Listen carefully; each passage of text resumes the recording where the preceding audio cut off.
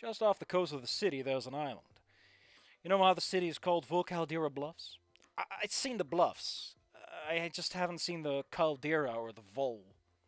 The island hosts both. Manuahi, it's called. And Kawela o Kekai y Kalani being the three volcanoes making up the archipelago. With its lush natural forestry, the island's been labeled a national park. Every last plant here grew of its own accord, creating a wild jungle that beautifully engulfs every section of life here. All the way up to the mountain peak, where numerous hiking trails lead to a scenic view of the dormant volcano, as well as a panoramic of the island itself. Then there's the small yet bustling town that sits just above the golden sand beaches, where the aquatic dino inhabitants make their real living. So many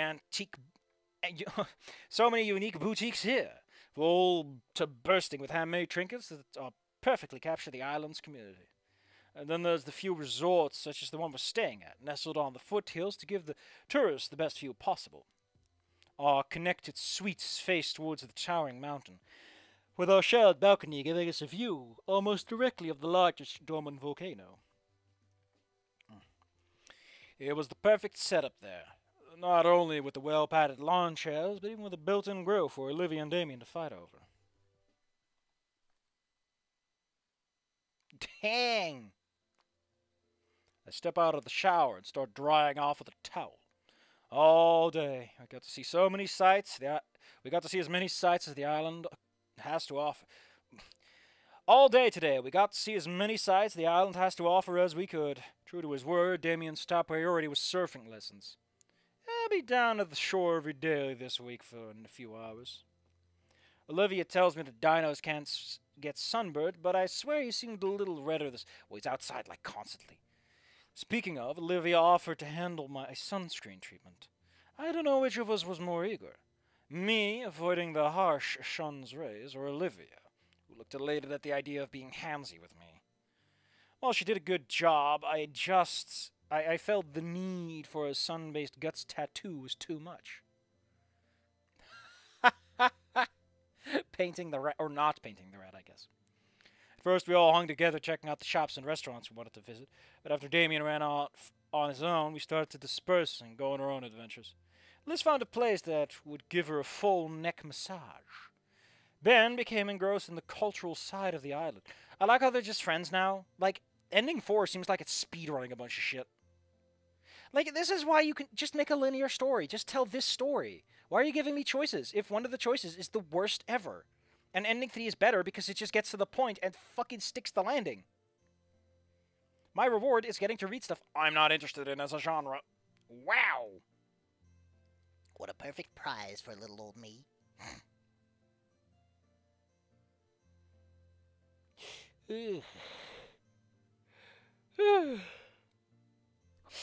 Sorry. Ben became engrossed in the cultural side of the island, taking a foot tour through the history of Manuahi. Get your bionicle ass names out of here. And Olivia and I decided to hang out at the luau, sampling the bonfire cooked meats while watching a lively fire. There's so much meat in this game. There's so much meat. It's like the creators would look at a salad and vomit. There's one last thing tonight. If you ask me, it's the most important. Like, I get it, they're carnivores. But no. Inco isn't. Give this man an apple before he gets scurvy.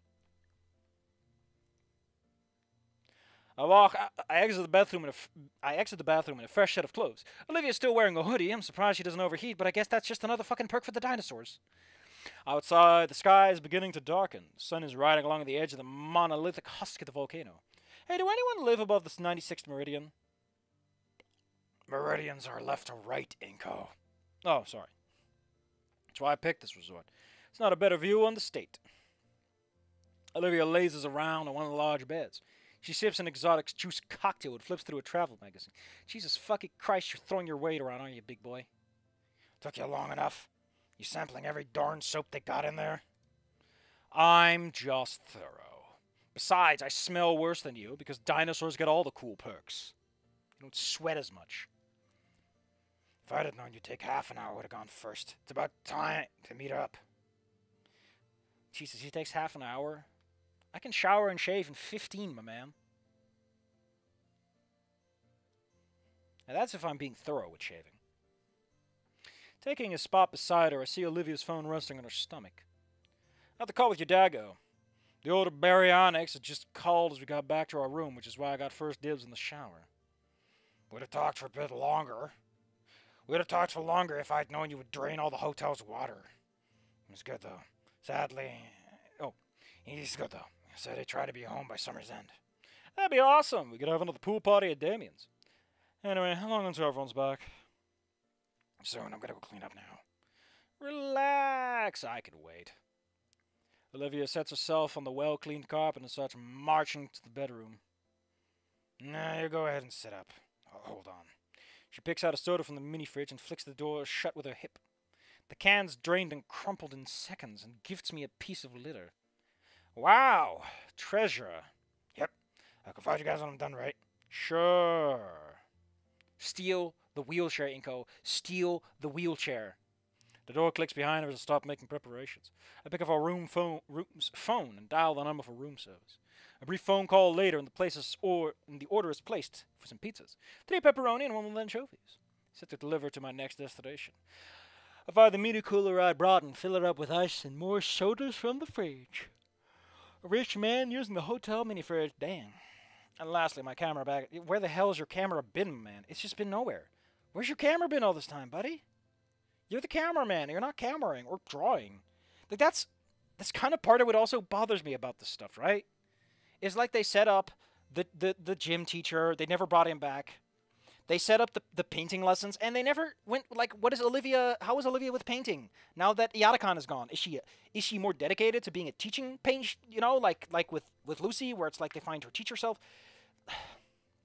Where are they taking it? Why are we just dropping plot points to get some sappy goop? Give me the development. Give me the development. Give me Olivia struggling with, like, can I even teach someone to paint with Yatakan gone? Or perhaps it's a motivator. Maybe good old fucking Inco has some opinions about that, since he was getting lessons and Yatakan was a photographer. Hell, how does this work with Ben? There's so much they're just leaving on the table so they can do the gushy kissing scene. And that makes me ingy. Alright? That makes me ingy. Makes me a little very, very unhappy boy. Makes me stomp my itty-bitty feeties. Angry. Cat no banana. God, I'm gonna yawn again. It cannot be helped.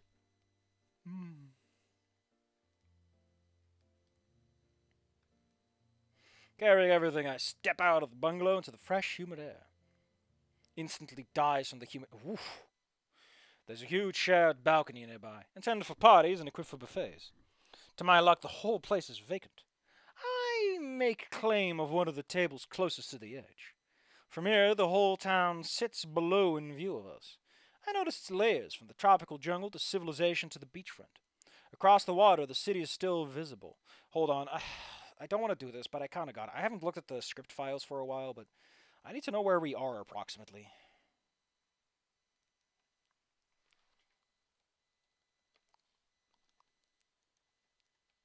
Well, fuck. I might be able to finish this right now. Are you kidding me? We're like halfway through this chapter. Oh, no. The whole Christmas thing was also part of that, so it's a bit longer than I thought. We'll just make it work. Across the water, the city's still visible. Near enough to remind us that we're close to home, but far enough that it feels like we're in a... Oh, Volcaldera is what you're seeing. It's a lot to take in. I let my breath out and inhale deeply. Really? Like, where are you? Are you in fucking Hawaii or not? Like, it's implied you're in, like, the tropics, subtropics. Why is there snow during, like, Christmas? I can understand January or February because that's later, but, like, the white Christmas, fuck you. Have an Australian Christmas, man. Get out the goddamn cactus. Have some fun. It's like with the meat. It's like there's this subtle political statement bubbling underneath that just refuses to let the fucking soup boil. Just let me have my Ben moment. Ben has things to do. Like, I get that the idea is that Inco doesn't give a shit about any of that. He's the POV character, so he wouldn't register any of that. But it's boil the soup. Let's make the most of this while it lasts. I mean, I guess also the problem is that it's like one ending out of 4, but ending 4 always gets like the juice and the squeeze already. Setting the mini cooler. Why did you even bother? Like, your room is right over there, man. It's about the next few minutes. I mean, I guess breaking off the. I mean, it's prep work. I guess it's fine. Spend the next few minutes gazing out over the view of the island. It's hard to look away, and I'm already getting ideas for where we should go next. But I have a task to perform first. Set my camera and tripod on the ideal location, retrieving my new remote. There you are. Turning around, I spot Damien approaching me with a quickened pace. I almost flinch until he walks right past me, stopping next to the mini cooler and patting the top of it as he fetches a can of cola. You know, since we only see Olivia's dad in ending 1, and he's implied to exist in ending 2, in ending 4, he's talked to, I mean. That's something I think would be kind of fun, is to have it so that every ending has like an element, and all the elements show up in the good ending. You know, it's just kind of like, oh boy. Or like something from the bad ending is distinctly absent.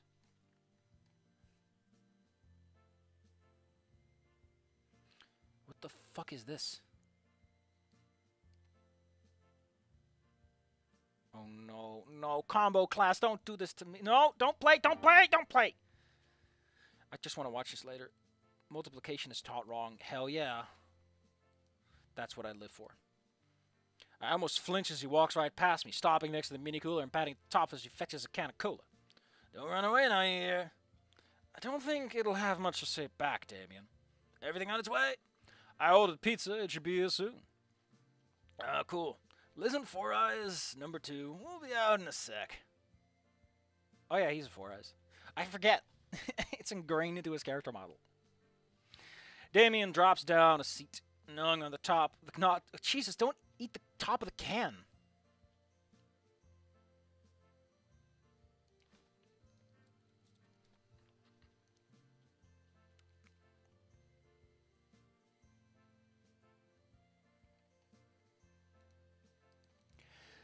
Ooh. Ooh. Ooh. Dang, this place really is something else, though, isn't it? Thanks, Inco. No problem. I'm glad we could do something like this. True to Damien's word, Liz strolls out of her bungalow she sang with Damien, yawning into her hand. Her head seems to swing around more than usual. I feel amazing. I can't believe I've never tried acupuncture. You do know that's like 99% just you imagining shit, right? Like most... whatever. Everything's just so effortless, it's crazy. She joins us by the table, continuing to rave about her spa treatment. And they were just so coordinated, like a pit stop crew in a race. They call it the Ayakumu Lau treatment. Lau? Lau.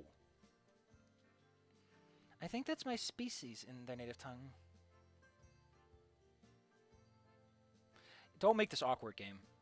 Nate! Actually, I took Olivia down to Little Trudon a while back, and he told us the Japanese word for gator is Wani. Who is he? Why is this he? Shouldn't there be like a... Because, like, it's just you and Olivia, so Olivia is a he? Like, put in... A chef told us, come on. I think I heard of that before. But she's a baryonyx, isn't she? Ben is latest to join us. I check back the window to my bungalow to see Olivia out of the shower getting ready. That's what she said, but the resemblance is undeniable. Absolutely. Elementary school, whenever a teacher did the see you later alligator thing, everyone appointed her. And she hated it. Oh, you are not telling everyone about the dark traumas of my past. The true scars of her person. Olivia approaches, freshly washed off and carrying quite the payload with her. But is the payload the ice cream I so deeply desire? As I look at the bottom of this,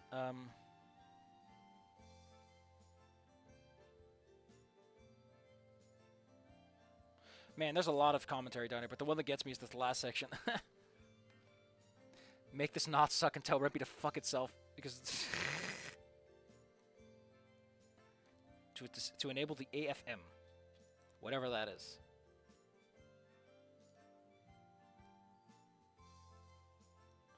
This really stanks since rolling back preserves this and it overrides the player's auto toggle. It also sucks because the default delay for advance... What the hell is going on here? Olivia approaches, freshly washed and carrying quite the payload with her. Jeez, is all of that your art stuff? You know vacations are to get away from work, right? Can it? Unless you want to wake up tomorrow with a mustache. She's not Jigglypuff, please. She moves from the chair to the table facing the balcony and unfolds the travel easel. Atop it, a plain sketchbook is placed, but Olivia procures a small paint palette instead of any pencil. Right away, she gets to work, starting with the brilliant red near the top of the page. Don't stare, keep talking. I'm just going on about our days. I checked out a few trails just before I got back. Some beautiful stuff out here, you guys should check it out. Oh, hold that thought, heck yeah. He points to an approaching pair of dino ladies carrying large trays. They set them down on the tables. 4 fresh, steaming pizzas. Why the hell are they delivered by a pair of dino ladies instead of one dude who's like working for Grubhub? And is not getting paid enough for this bullshit. Liz has to hold Damien back from drooling a hole in the table. Olivia, however, has her attention split between the canvas and the fresh food. But she shakes her head and goes back at it. You don't even want one.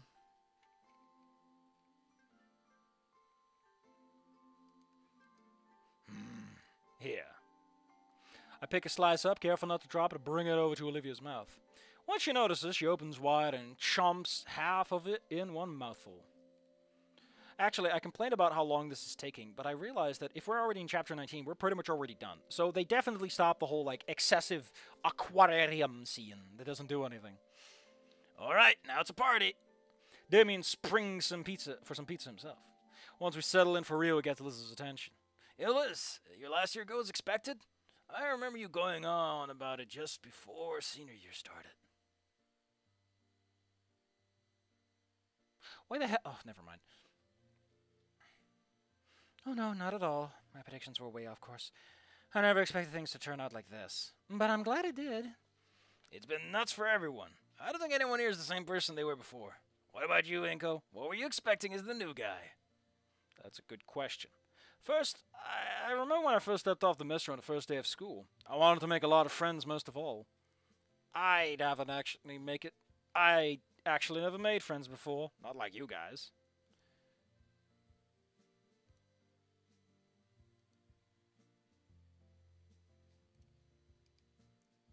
Just people I know for as long as I was around before I had to move again.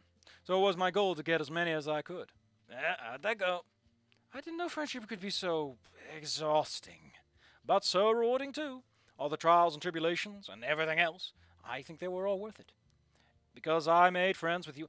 Fucking Ben? No, fuck off, Ben. Get out of here. You can't just put Ben in here. I look to a certain girl, who remains silent but not inattentive as I catch her own eye staring my way.